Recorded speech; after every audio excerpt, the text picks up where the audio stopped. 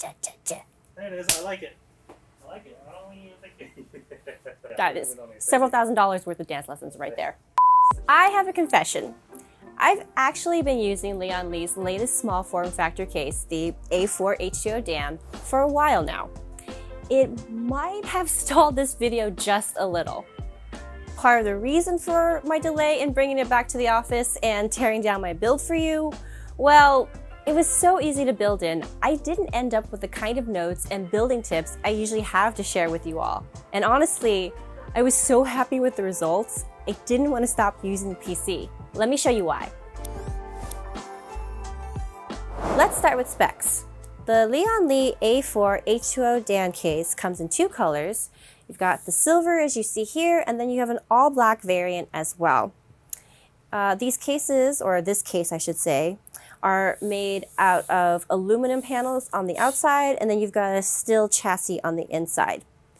For dimensions, you're looking at 326 millimeters in length, 140 millimeters in width, and 240 millimeters in height. In freedom units, America, that is 12.8. I was so patriotic, I forgot what I was going to say. It's 12.8 inches in depth by 5.5 inches in width by 9.6 inches in height. Motherboard sizes supported is just the one size mini ITX, as I'm sure you all knew already. And then for fan and radiator support, at the top here you can do either two 120 millimeter fans or up to a 240 millimeter radiator. And that radiator has to be no thicker than 55 millimeters, otherwise it's not going to fit. Now, this case is actually a sandwich layout, which means that you've got essentially two different chambers in the case. One side is for the GPU, I mean, ostensibly your GPU, but really any add-in card. And then the other side is your motherboard and power supply. For the GPU side here, you can fit graphics cards up to 320 millimeters in length. I will say, as kind of a sneak peek, spoiler if you will, for what we'll talk about later in the video, you can do long graphics cards like that, but if you do, definitely pay attention to how thick they are, because otherwise fit may become a little bit of a messy thing. For CPU clearances, CPU cooler clearances, you get up to 55 millimeters in height here, so actually not a lot of space if you're thinking about air cooling. And then for power supply sizes, you can do SFX or SFXL. And I don't know if I spun past it too fast, but on this add-in side, add-in card side, you can do up to 3 PCIe slot cards. So I mean, it does take fairly wide cards, but not like the ultimate chunkiest, if you don't mind me spoiling part of the video later on. Shh.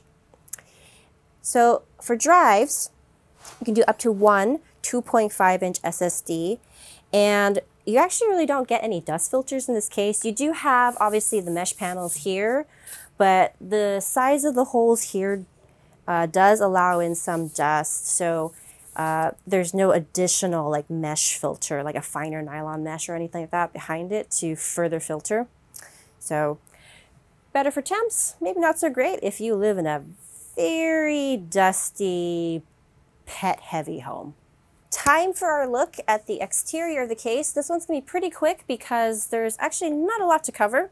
First up is the front I/O ports. You get a single USB Type A port, USB 3.0 Type A port, separate jacks for audio microphone, a single USB 3.1 Type C port, and then finally just a lone power button here. As you can see on the case, it is covered in removable panels.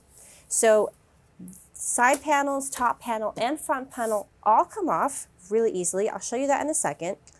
And there's also a bottom panel that is removable as well. So on the bottom here, you have a removable panel. And this is one of the standout features of this case for me. I will most definitely sing its praises later, but in a nutshell, this makes life so much easier because sometimes you'll put components in and not realize, oh, I didn't quite seat that cable properly, or I need to troubleshoot and I need to, you know, switch around the cables I've gotten there, or I need to change the routing on this cable. Instead of having to pull everything back out, this panel allows you just to pop that off, and now you have access to power supply cables, even the GPU riser cable here, and it makes life a lot simpler. While we're looking at this, I'll also point out that you don't mount it on this side. Obviously, you mount it on the inside. But this right here is your mounting spot for a 2.5-inch drive. So that could be SSD, hard disk drive. This is the only spot in the entire case that you have for a drive that isn't, an M.2 drive that would go on your motherboard. Very quick look at the back here. So this is your 3 slots for your GPU on this side, and then here is, this side for your motherboard I/O. And now we're going to start pulling off some panels. So let's start with just the top, and we'll begin prying everything off. So this is all toolless. I love it because it's so fast and easy. You just have this, pin system here. I think Lian calls them snap pins. And you just press them on and just pull them out as needed for getting access to various parts of the system. What I love is that every single panel is removable so fast and easy that having to change something or redo something does not feel like a major pain in the tuchus as it has in the past, or even still to some degree on other cases, because of the restrictions on what you can and can't pull off the case. So here is the view of the case with all those panels removed. We'll talk more about the internal stuff in just a second, but before then, just to give you a quick close-up of one of these panels so you can kind of see, you can get a better look at the mounting system and the really kind of sturdy aluminum that they used for this. Well, at least for the front panel and the top panel. I will say there's one of my panels here that does have a little bit of flex to it. I don't know if you can see that just kind of going there. The mesh on this also has no additional dust filters. So it's these larger holes here. It will keep out like larger debris, but I did notice even after some use of a build in this case that a little bit of dust had built up already. So my thermals aren't terrible, so I actually may experiment with buying some finer mesh and putting it on here just to keep out my cat's fur, because he's got a lot of it and he likes to release it. So now we're going to move on to the interior of the case. Normally at this point of the video, I would just tear everything down so you could see how it all, comes together, or rather how it all comes apart. So that way it's easier for you to figure out, if you want to mod the case or, put something else in, how much clearance you have, all of that. For this case, I'm going to do something a little bit differently. I actually have part of the build in here with some of it pulled out, so that way you get a better sense of orientation and how much space everything actually takes. But first, we're going to start by looking at the manual. And the reason for this is because this manual is one of the better ones that I've seen with the case. Now, if you're new to PC building, this will seem actually pretty common that you have like really clear graphics, really clear instructions of like what screw types you have and what to expect. The order in which you're doing things, how many screws that particular step takes. Like, this reminds me a lot of looking at Lego manuals, which are really quite good. But this is unusual for PC building, at least if you go further back in time. I'm sure the old timers will also remember when you would get like just a single sheet of paper with maybe 1 or 2 diagrams and you were left to figure it out on your own. Sometimes they are even in, just in Chinese. And so if you didn't read or write Chinese, you're kind of SOL. I almost forgot one thing. Normally in these case teardown videos, I do show you the accessories box or the accessories bag as you might call it. For this particular video, you're not really seeing the full amount of screws you get, but I have this page open so you can see the full overview of what you're supposed to get in the box. And what I will say to you all is that you get exactly the number of screws that you need.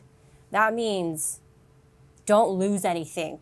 Because the manual does go over the assembly process and offers pretty clear instructions on how that works, this interior look that I'm going to do will focus more on just things I want to call out for you so that you can keep that in mind while you're building in case you need to strategize or, you know, plan with a little bit more attention to detail the kind of parts and the size of the parts that you're going to put into the case. So we'll start with the GPU side. This case is a sandwich layout. So that means that you've got two essential chambers in the case. So you've got this half right here, which is for the GPU, and the other half is for your motherboard and your power supply. From the look of it here, when you have nothing populating this chamber, or sorry, this section, you've got all this space for a graphics card. However, when you build out, and you will see this later because I will show you the more of a complete build, so you'll have actual visual references for, you know, some more of the sticky points of building. You'll have this power extension cable here that will, you know, have to route from the back to where, you know, you can actually put a wall cord there to where the power supply is. You'll have this in the way. You have to, you know, maneuver the graphics card into the riser cable's PCIe slot.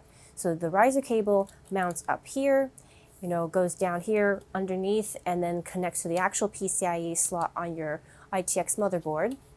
And then you have all this space here, in theory, to work with for a graphics card. Now, you will have the power supply here, so that's going to take up some room already. And not just because the power supply is there, but more because the power supply is going to push certain elements, certain cables, or in this case here also, the tubes from my AIO cooler. It's going to push it a little bit more this way. So you're going to have that, you're going to have power supply cables to deal with. So those are things to keep in mind when you are choosing your parts for a build. The other point that I want to mention is that definitely make use of this front cutout in the front panel here for maneuvering your graphics card. It is super useful. And also make use of this bottom panel here because that does help with the cables, power cables rather, and also making sure that, you know, you get everything in without the riser cable, you know, causing some difficulty with maneuvering. Also, one more note before we switch to the other side. So this is a case that accommodates triple slot graphics cards rather. However, I will note that I tried a chunkier card and also one that was, you know, about the full maximum accommodated length of what, 322 millimeters. Well, let's just say you should tune into the completed build part of this video for the full details because it definitely required some maneuvering and it wasn't entirely a success, we'll just say that.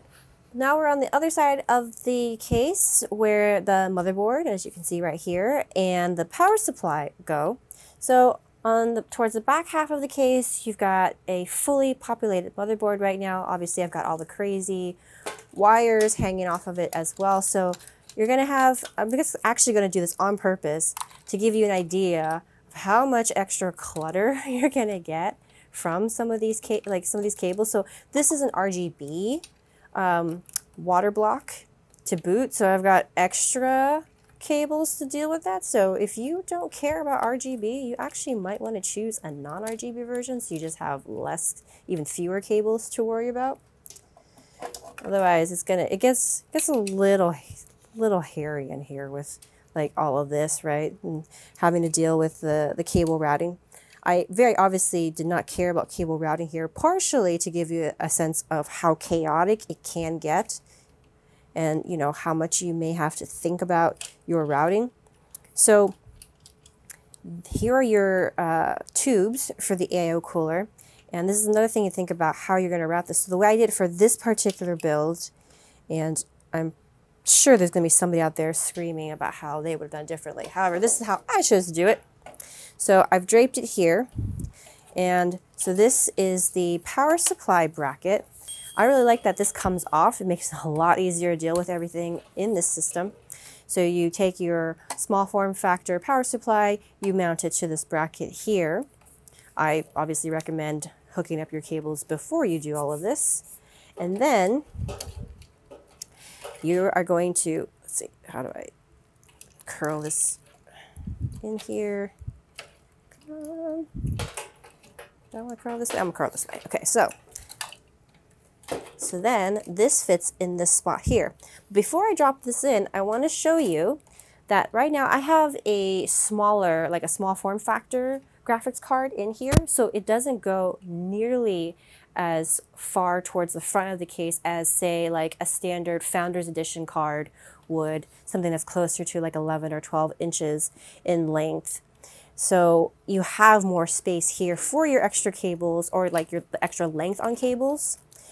If you choose a graphics card that is larger, obviously you're going to have less space, and you'll get a better view of this when we look at a complete build in this case, which that section will come later in the video.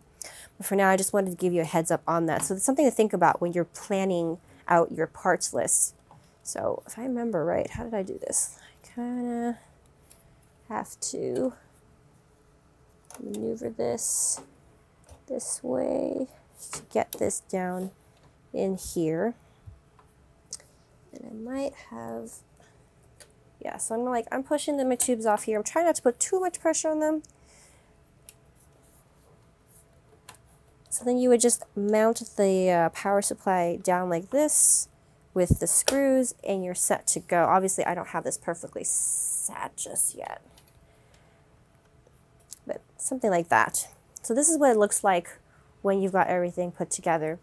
Now in the manual, they say, you know, flip on. Oh, right. So I forgot to do one thing, something very important, which is there's that extension cable from the back for the power supply.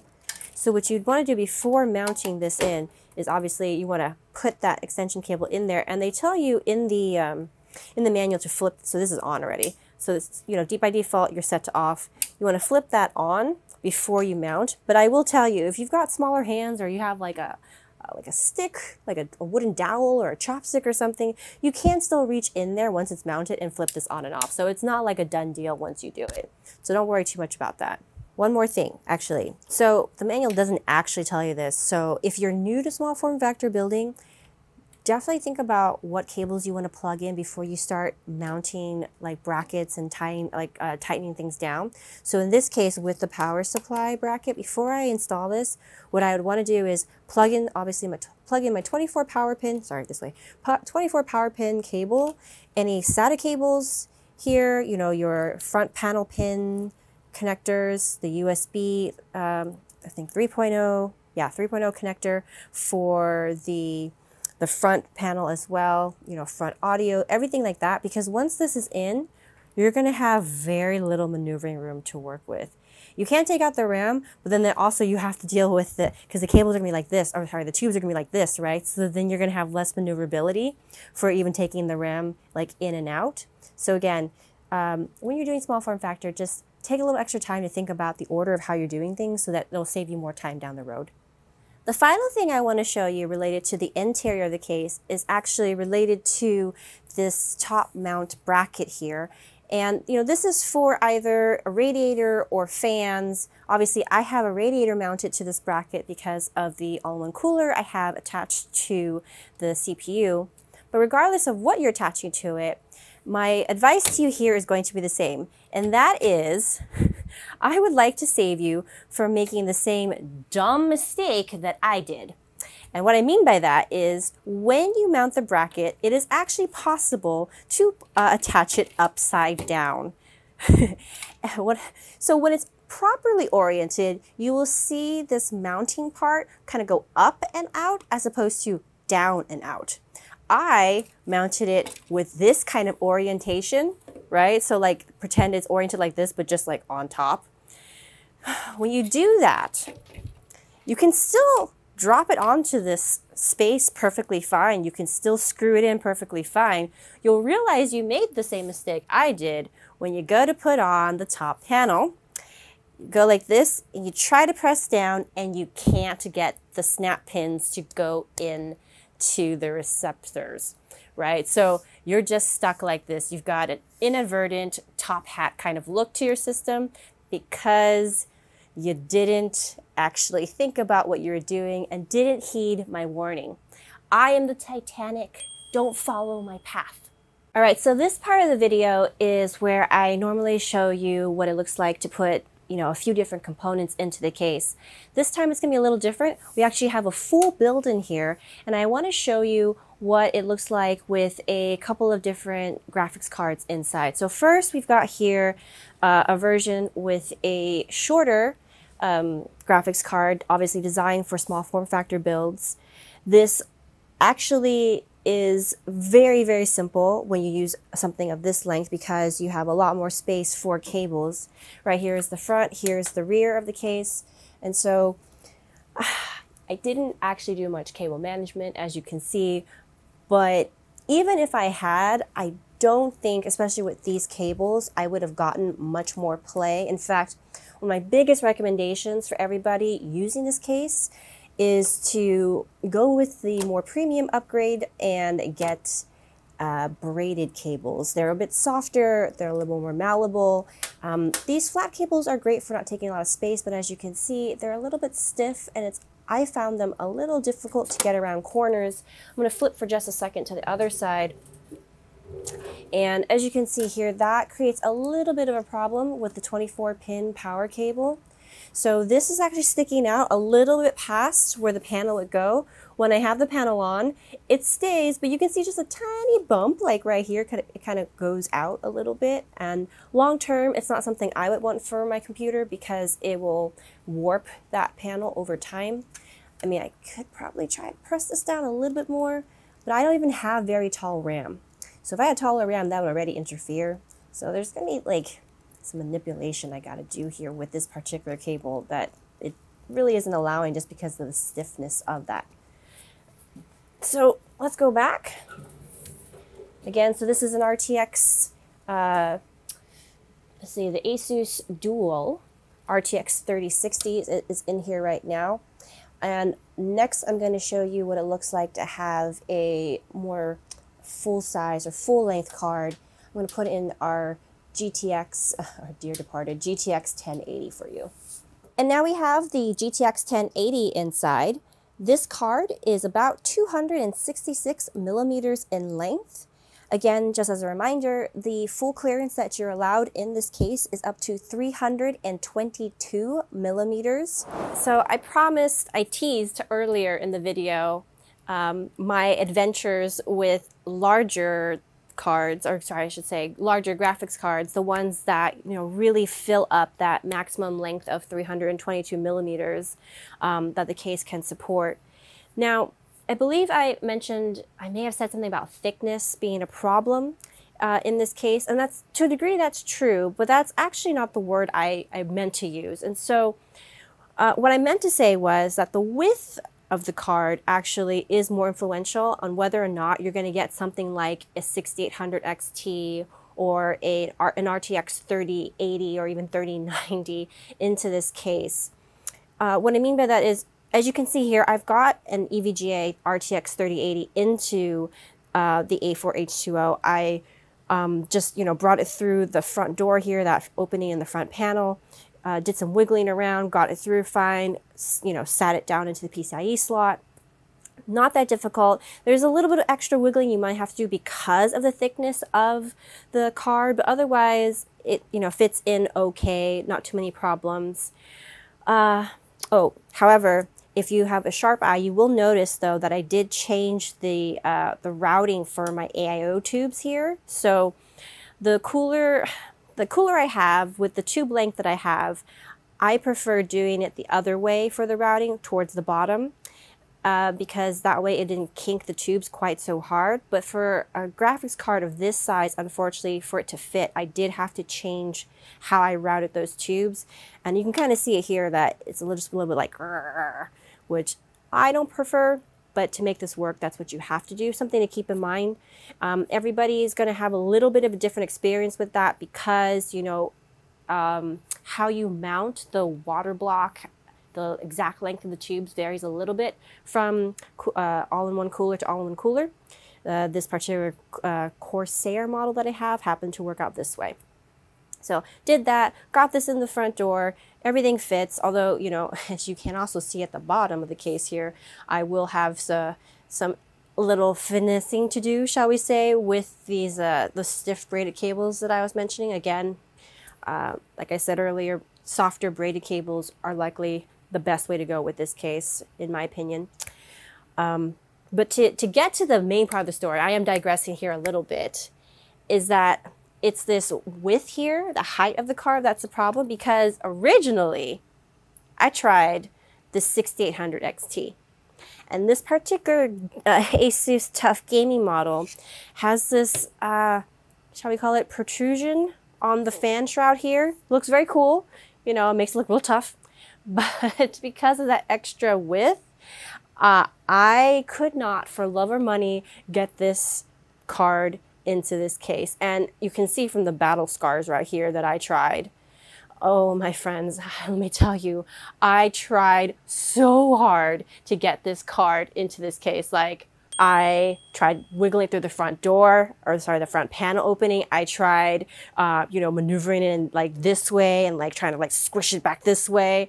I even took out the riser cable, unmounted that, plugged it in, plugged this into the riser cable's PCIe slot first, so I could, with the hope that maybe I could kind of wiggle it in, get it down, and then like remount the riser cable. Because my biggest problem was like trying to get enough maneuvering room in here so I could actually sit this card into that slot. Nothing worked. I eventually had to admit defeat. It was a sad, bitter moment for me. So when you are picking a card, and if you are going to be looking at cards of this kind of heft, definitely pay attention to these kind of details about how much room it takes height-wise. Because you are going to be looking at a thick card regardless, so that already reduces your maneuverability. So don't make it even harder for yourself or impossible, because you've also taken off what remaining space you have to wiggle things around.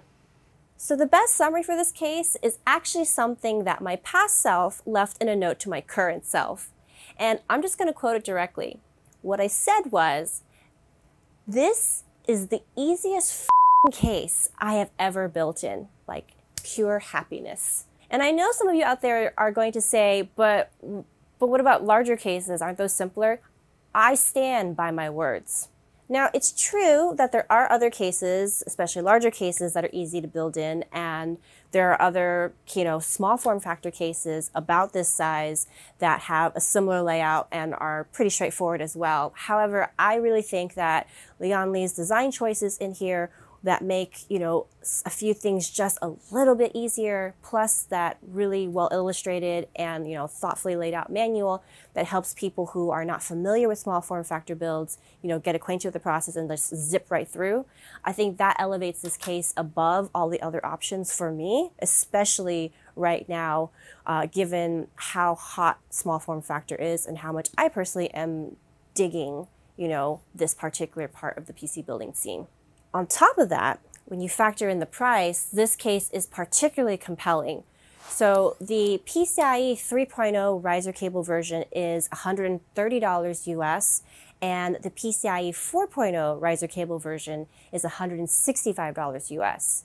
That's definitely cheaper than some of the popular high-end cases out there in this size, but it's also still really good value compared to some of the other cases, also same size, that seem to be cheaper when you look at their listings. The thing is, though, a lot of those cases don't include a riser cable, so you still are going to have to not only buy one, but source it yourself as well. So this particular case is really nice in that it saves you the hassle of having to get separate shipments in. You can just pull out the box and start building, and you're just ready to go. If the A4-H20 appeals to you, you can get it at a couple of different vendors. There's Newegg for us here in the US, and then if you're in Europe, there's Case King in Germany and Overclockers UK. So that does it for this case tour.